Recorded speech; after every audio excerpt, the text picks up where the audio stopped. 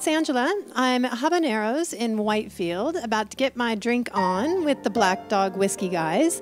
They've set up a blogger event and are going to explain about whiskey in general, the history of Scotch whiskey, the history of Black Dog specifically, and crazy details like the hundreds of different barrels of whiskeys that are combined to produce one bottle of Black Dog, which seems to be quite an interesting process. Anyway, I'm going to sit back, start drinking, and let you enjoy the expert here who's going to share all the details about how to drink whiskey the proper way so you don't look like an idiot when you're out in public. Enjoy.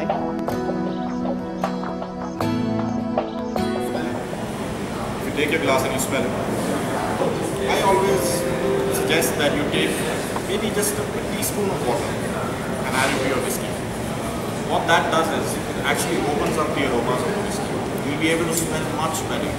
Right now when you smell it, if you take your glass and you smell it, you just get a little intensity, but it's not very, very strong.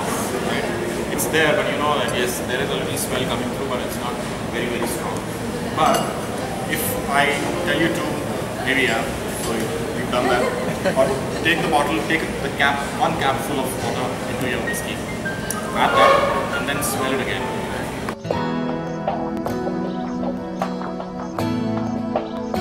When you taste it, you'll find that it has a touch of cream, a little bit of citrus, a lot of chocolate flavors to it.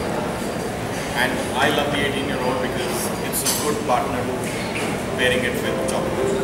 A lot of chocolate and spice on the nose. Yeah. It smells a little sweet as well. Yeah. If you compare it to the earlier two whiskies which you just had. It actually has a more pleasant smell. Pleasant, I agree. It's pleasant on nose. It is more better than you, yeah. I mean, smell it, I want to drink it. Exactly, yeah. It's very Moorish on the nose. So if you pass on the palate again, it's going to be nice, lovely. Yeah. It's very Moorish on the nose.